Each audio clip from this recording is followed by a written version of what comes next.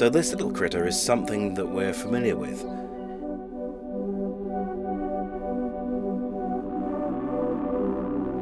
But it's the baby, it's the larva, and it's the larva of a lobster, although this one is pretty special. And it's pretty rare to see one too.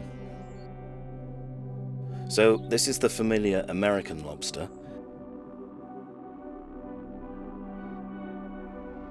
And if you look at the female, she's got eggs underneath.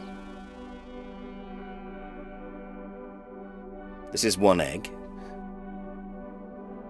And that, when it hatches, becomes a larva.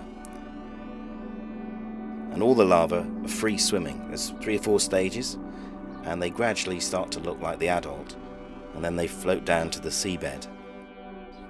Crabs, lobsters, prawns, shrimps, they all have this kind of system. So what's this one? If you look closely, there's something odd about it. You can see 2 little dots, and that's all that remains of the eyes.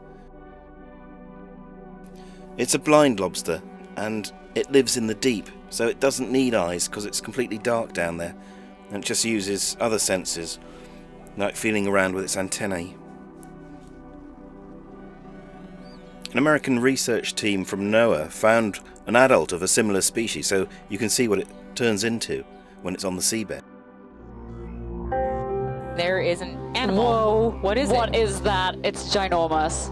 What is that? That is a huge lobster thing.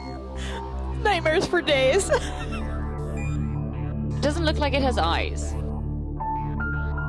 Look at the size of his claw. He is poised and ready. One of the amazing new discoveries about this type of lobster is if you look at its claw carefully, you can see lots of spikes. And when it's shut, it's got this funny ladder pattern. Presumably that's how it holds its prey, but of course nobody's ever seen it catch anything. So here's its larva again, which looks very different and is free swimming. It's about 1 inch long, 2.5 centimetres.